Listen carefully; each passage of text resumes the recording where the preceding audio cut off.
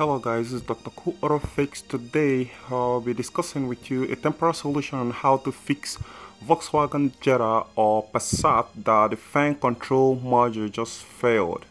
This is a common problem with most Volkswagen newer model cars, and if you have that problem, stick to my channel because I'm going to be giving you a solution briefly, a temporary solution that's going to fix it for the meantime. Alright.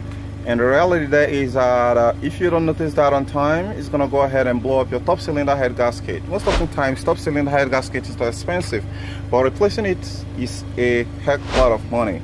So I'm going to be giving you a temporary solution which you're going to be using to solve that problem for the meantime, to get you to your destination before you start finding a lasting solution to it, which is going to be the code which you're going to be getting if you plug your scan to is going to be P0480. So if you have P0480, which is a fan control circuit issue, related issue, any of those, then in order for you to confirm this problem, that you actually have this problem, suppose you don't have a scan tool, what you need to do in order to confirm it is to first of all start your car, then turn on the AC system.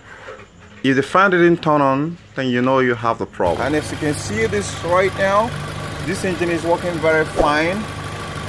Look at it down here.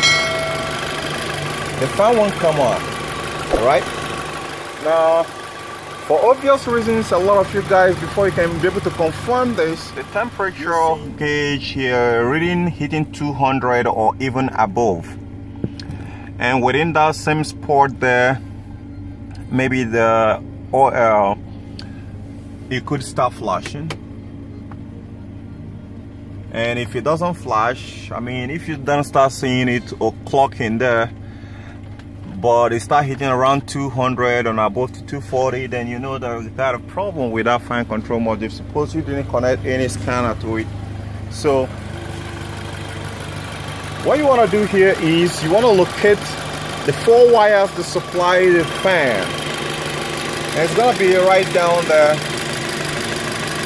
So you find a pair of scissors and go ahead, you're gonna find a yellow and purple wire right there.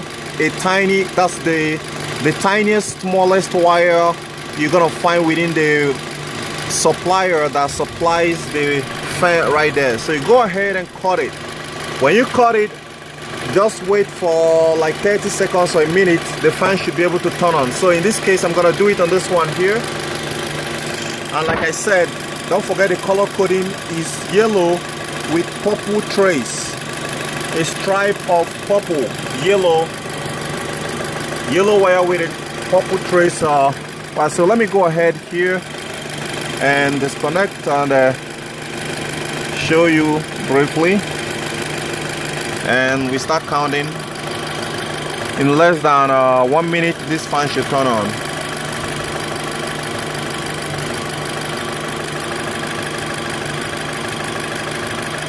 You can see it right there. So at least this should be able to help you get you to your destination instead of burning the top cylinder head gasket. It's going to be running at the full fan speed, full throttle. But no problem, that's gonna be better than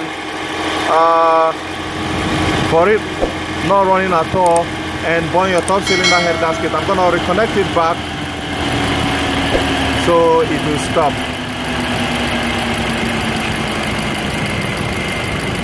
Then another second option which you're gonna use to know if this fan has a problem is you wanna turn on your AC system. If you turn on your AC system and still this fan doesn't come on, then you know that the control module has a problem.